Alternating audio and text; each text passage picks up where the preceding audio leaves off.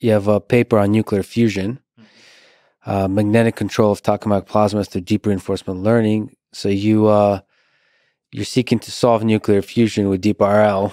So it's doing control of high temperature plasmas. Can you explain this work? And can AI eventually solve nuclear fusion?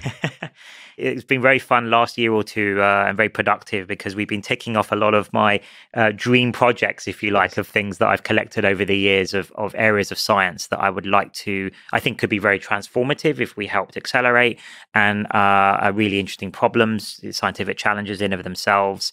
So this is energy. So energy, yes, exactly. So energy and climate. So we talked about disease and biology as being one of the biggest places I think AI can help with. I think energy and climate is another one. So maybe they would be my top two. And fusion is one area I think AI can help with. Now, fusion has many challenges, mostly physics and material science and engineering challenges as well to build these massive fusion reactors and contain the plasma. And what we try to do, and whenever we go into a new field to apply our systems, is we look for, we talk to domain experts. We try and find the best people in the world to collaborate with. And in this case, in fusion, we collaborated with EPFL in Switzerland, the Swiss Technical Institute, who are amazing. They have a test reactor that they were willing to let us use, which, I double checked with the team we were going to use carefully and safely. I was impressed they managed to persuade them to let us use it. And it's an amazing test reactor they have there, and they try all sorts of pretty crazy experiments on it. And what we tend to look at is if we go into a new domain like fusion, what are all the bottleneck problems? Like thinking from first principles, what are all the bottleneck problems that are still stopping fusion working today? And then we look at we get a fusion expert to tell us, and then we look at those bottlenecks and we look at which ones are amenable to our AI methods today. Yes. Right.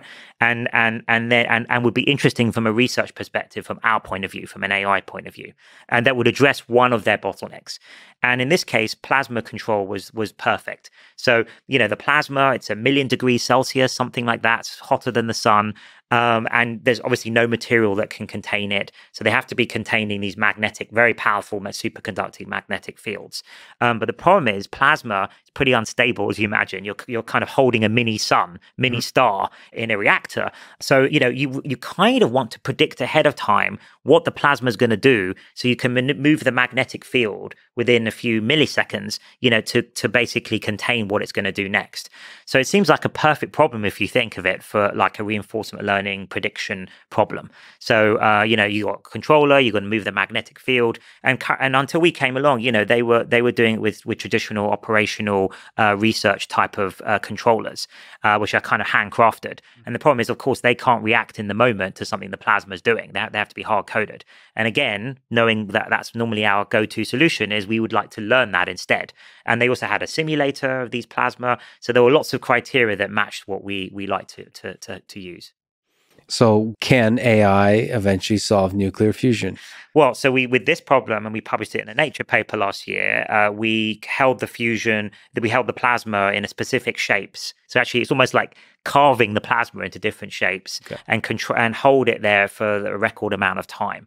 So that's one of the problems of fusion sort of solved. So have a controller that's able to, no matter the shape, contain it. Contain it and hold it in structure. And there's different shapes that are better for the energy productions called droplets and so on. So that was huge. And now we're talking to lots of fusion startups to see what's the next problem we can tackle in the fusion area.